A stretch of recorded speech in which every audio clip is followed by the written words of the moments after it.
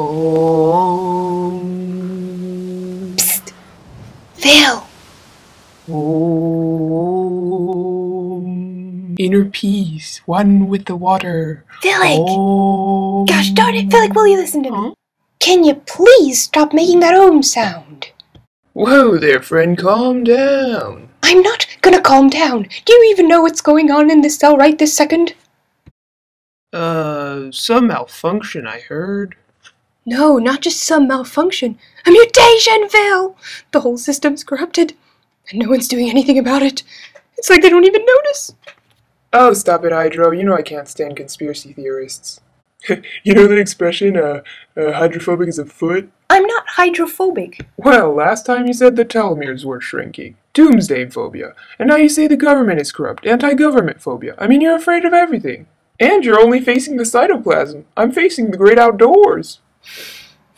I'm the one who should be afraid, but it's just a state of mind.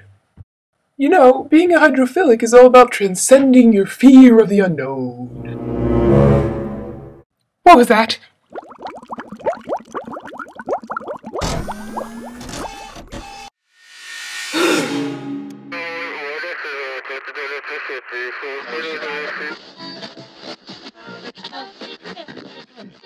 A virus is approaching the cell wall. Repeat, a virus is approaching the cell wall. Alert, alert, we are under attack. This is not a drill, we have a virus spotted.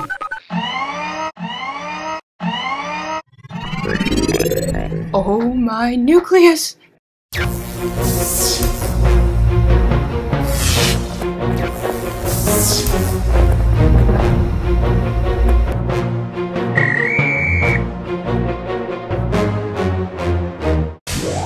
Alt.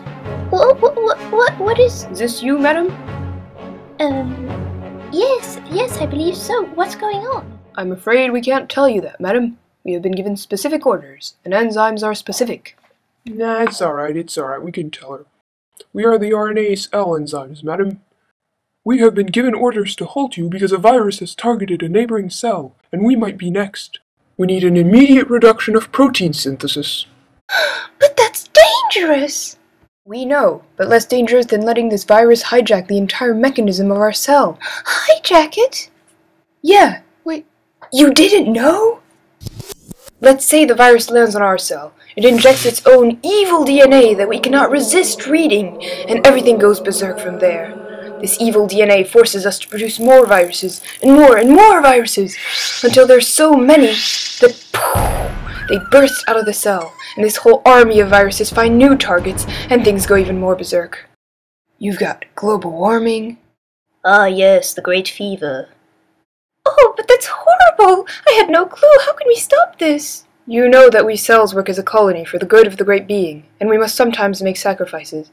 If our dear neighbor fails to rid itself of the virus, then we shall be forced to summon apoptosis on this virus-infected cell. Apoptosis? Yes, programmed cell death.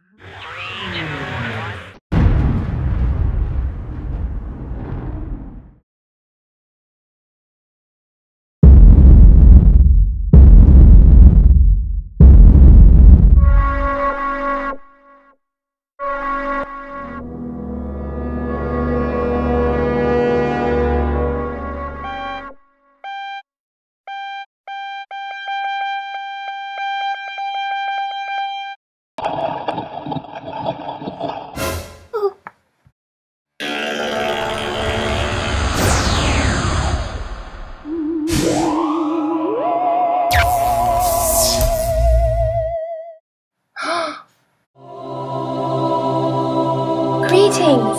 I am a gene sent from the world above. I come in peace to save you. Save us? How so? The great beings created me from the DNA of stem cells.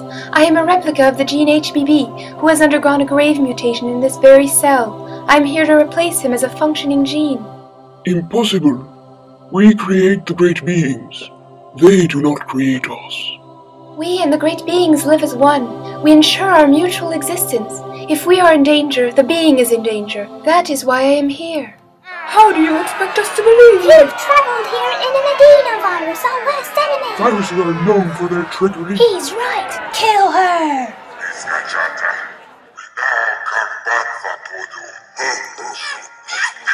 Please, I beg you, let me at least try to explain my story. The virus who has brought me here is no ordinary virus here to harm you. It is a modified virus that can no longer hijack cells and abuse our system to replicate itself. Most of its genes were deleted and replaced with me.